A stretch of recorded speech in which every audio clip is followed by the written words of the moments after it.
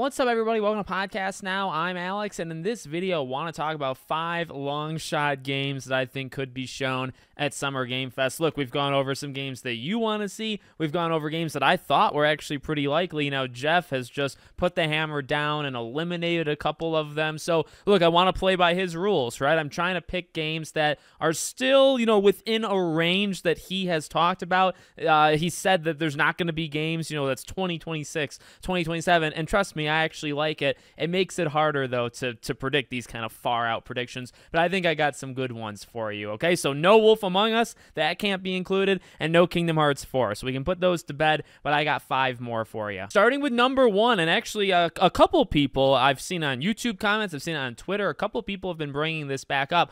Life is Strange, a new Life is Strange game. I think this one actually has a shot. If I were to predict any of these 5 that are, I would say, kind of far out, but if any of them actually have a shot to happen, Life is Strange 4, Life is Strange whatever, when we heard about it from IGN, right? IGN did that whole expose into Deck 9 and a lot of trouble. Like, that studio seemingly had a lot of stuff going on. Maybe they still have stuff going on. They gave us some information on Telltale in that article, but the center of that article is they are making a Life is Strange game. And, when IGN does these big, like, essay type, actually investigative journalism things, they're right. They don't just do it just to be wrong. They don't do it all that often. So I absolutely believe that we are getting a Life is Strange game from Deck 9. I would hope it's with Max. We've talked about that 1,000 times in other videos I've done. The thing that makes this unlikely is, well, number one, it's not official and it's not officially revealed, right? So, like, this would be for the first time an actual announcement, and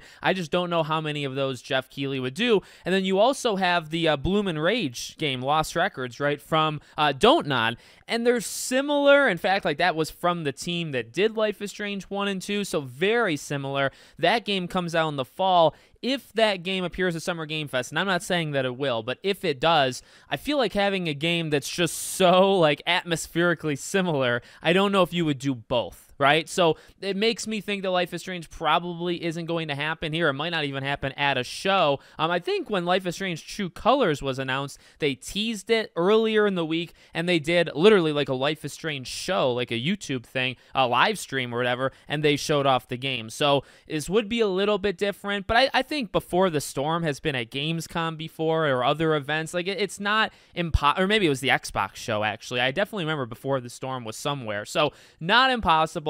Definitely a long shot. Okay, how about Judas? This one also feels like somewhat possible, but also, I don't know, like, no Wolf Among Us, no Kingdom Hearts. Jeff is keeping expectations low. Look, if you give me Judas, I think I'd be very, very, pleasantly surprised, right? Because this is a game we don't really know when it's coming out. Like, different things, even from, like, the financial back end of Take-Two, makes you believe it's sometime next year. Like, I would be shocked if this game came out in the fall. I don't think the game comes out in the fall. I think it comes out maybe first half of next year if you're lucky, maybe second half, if you're not so lucky. Around the same time as GTA, most likely, right?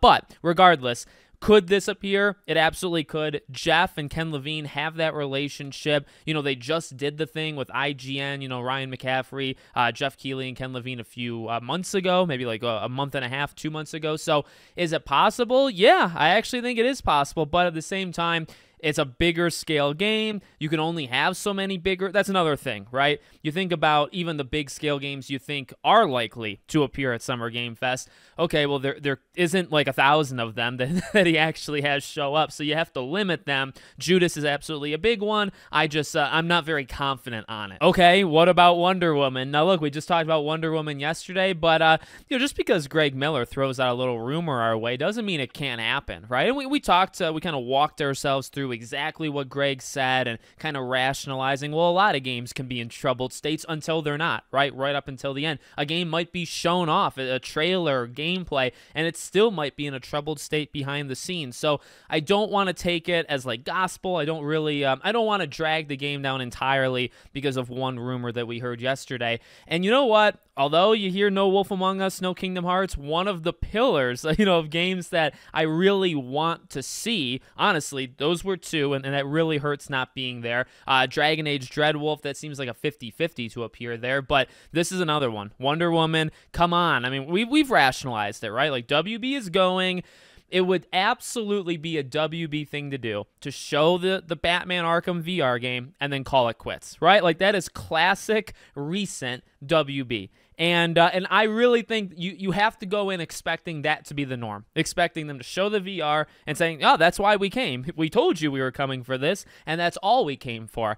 Of course, I want Quidditch Champions. That's another WB. I was considering, I mean, if you want to do like a 1A, 1B here, Wonder Woman, Quidditch Champions. I think Quidditch Champions actually does make a lot of sense to show up, and maybe makes more sense than Wonder Woman.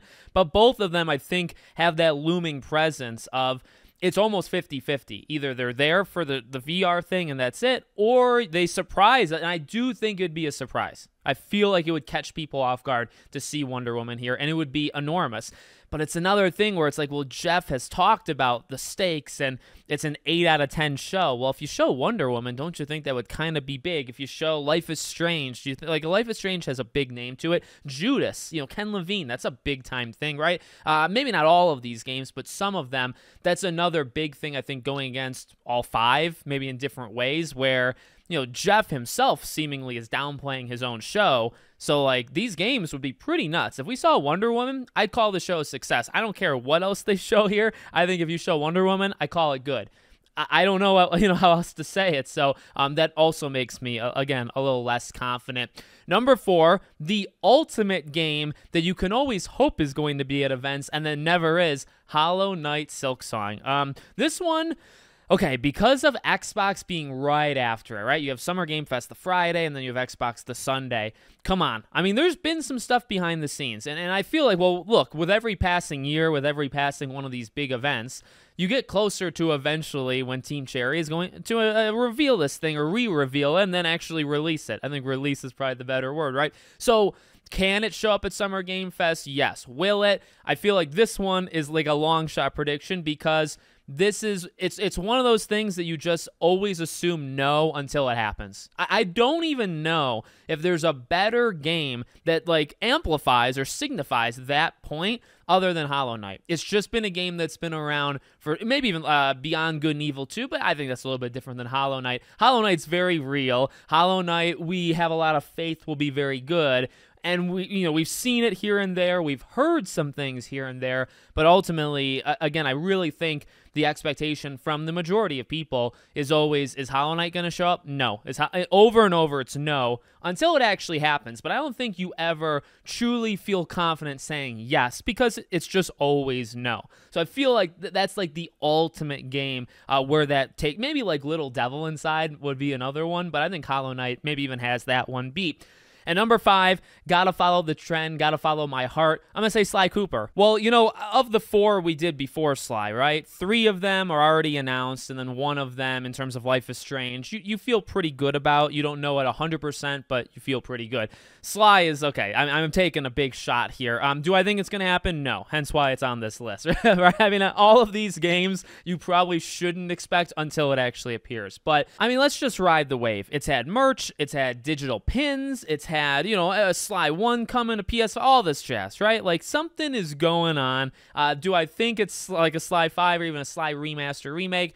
Probably not. PlayStation is going to Summer Game Fest. Now, look, the reality of things is I feel like they're there probably for Lego Horizon. They could be there for a couple other smaller things. I don't think they're there. Now, look, a new Sly game, to me, would be the biggest announcement of the entire year, maybe even the last 10 years. I mean, I'm actually willing to exaggerate that far. I really believe that. Yet again, to the grand scheme of things, I don't know how big a Sly thing would be. So, I mean, I will say this to be fair. Of all of the games, of ones that Jeff, again, toning things down, all that stuff, you might think, oh, well, Alex, that would be such a big deal for PlayStation to announce it. Is it? If you announce a Sly versus a Lego Horizon, like, which one is bigger? I think Lego Horizon is bigger. I mean, we love Sly. I love Sly. I can only speak for myself. I know the people online that like Sly, right? But like a Lego Horizon game, that's gonna, oh my God, that'll sell 10 times the amount that Sly Cooper will sell. It's a big IP for them in Horizon. They would go the Lego route. So that's just something to kind of keep in mind. Like, maybe that actually helps my case. If you're looking for Sony to do something really big and then maybe a couple small ones or one small one, Sly isn't as big as, like, I don't even think I make Sly out to be all that big, but Sly isn't that big. So I don't know. Like, is it going to happen? Of all of these, Sly is the least likely. I would put Sly less likely to get announced than Wonder Woman to show up. I'd actually go that far.